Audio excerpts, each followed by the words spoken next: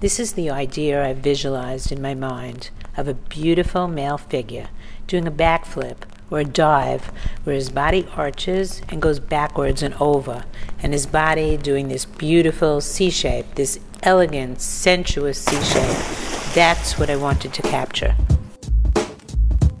My work doesn't just mimic what the human body can do. I want the work to take the body to another level. So I change the piece. I curve it even more. The life cast I am making is used as the model for sculpting the final piece. When I pose the model, I want the model to portray the story that I'm trying to tell. You know, you can do a cast of a person, but you have to get the emotion right, because in the end, you can sculpt the detail, but you cannot sculpt the emotion. This piece is part of a series of swimmers and bathers that I began working on in the late 70s. It is a piece I wanted to do for a long time. So once again, I turned to technology to scan my maquette into foam 13 feet high. But when I get the foam back, you still have to sculpt it. You only get foam, and the foam has no detail, no fingernails, no lines. It is at this point that I make changes in the pose, variations in the gestures, and also add all the little details to the entire piece.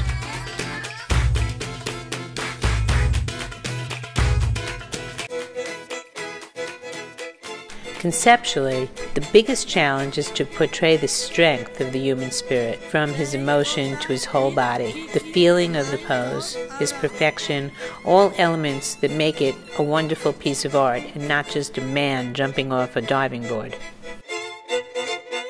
I'll be making an edition of 3.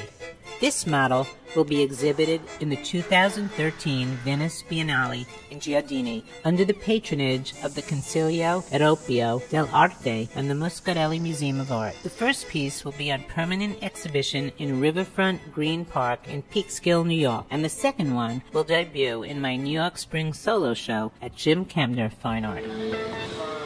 Okay, we're in Excalibur Foundry today, and we're here to see the process of making the wax for the diver.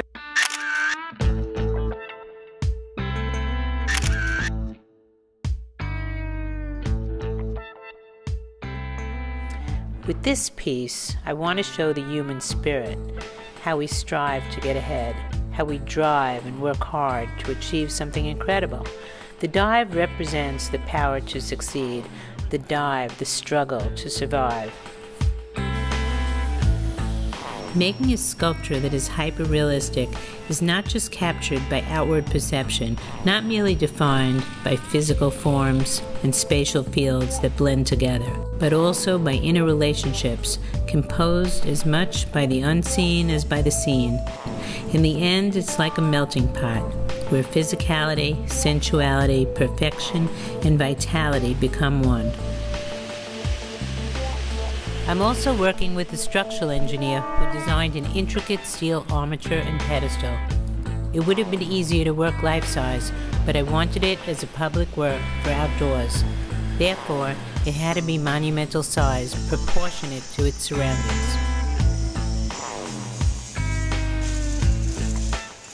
After 2 years and approximately 8,000 hours of casting, enlarging, mold making, and foundry work, with constant detailing, with the help of more than 16 people, the Golden Mean is finally ready for installation on the riverfront of the Hudson Valley Center for Contemporary Art in Peekskill, New York.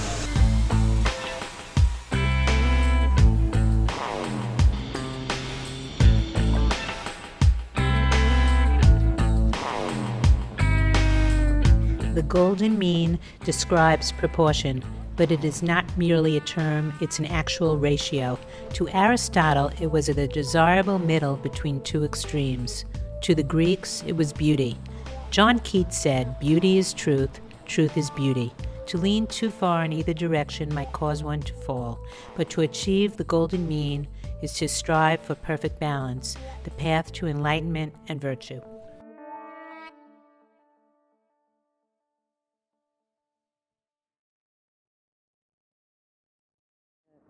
The incredible reception the city of Peekskill and the people of Peekskill have given it. When I told Peekskill that I was going to take it out to send it to Venice. They told me they had raised the money through a grant and through the people of Peekskill to buy it. So that was the third amazing thing that happened, and they're dedicating it to the city in September.